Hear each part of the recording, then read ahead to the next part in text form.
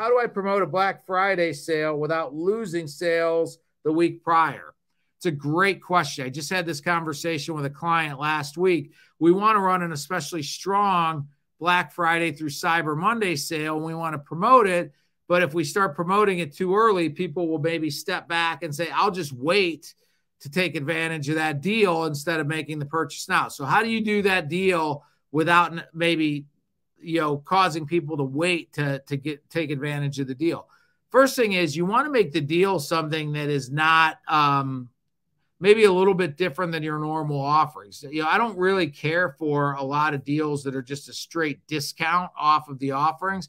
I like to offer deals that give you maybe a premium product at the price of a lower price product or things like that, have a higher perceived value.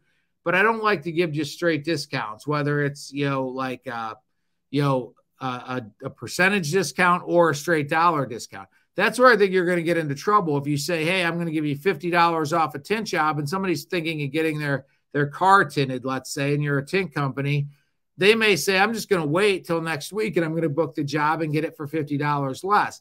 But if you offer them something a little bit different, like that if they do if they book a basic job, you would do the next step up, a premium version. They may not wait or things like that. It's always a trick though to like, when do you start promoting that Black Friday sale without taking away from future sales?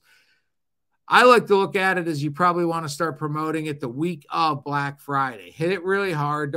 Don't start it early. Maybe start it that Monday or Tuesday before Black Friday and hit it really hard among your target demographic.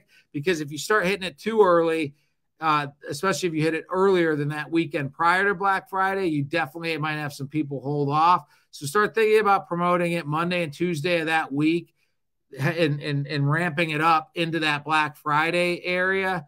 And again, I'm a big fan of, rather than companies have different promotions for Black Friday and Cyber Monday and things like that, maybe run a promotion that goes from Black Friday through Cyber Monday so people have enough of a time to take advantage of the promotion. So again, to answer this question, I would say try not to just give straight discounts, because that's going to be where somebody maybe says, hey, I'll just wait and hold off. Try to do it as an add-on or something like that, an added value to something that you already do. You might not get some people that are holding off if you do that. And then I wouldn't promote it until probably the week of Black Friday if you're really going to promote it.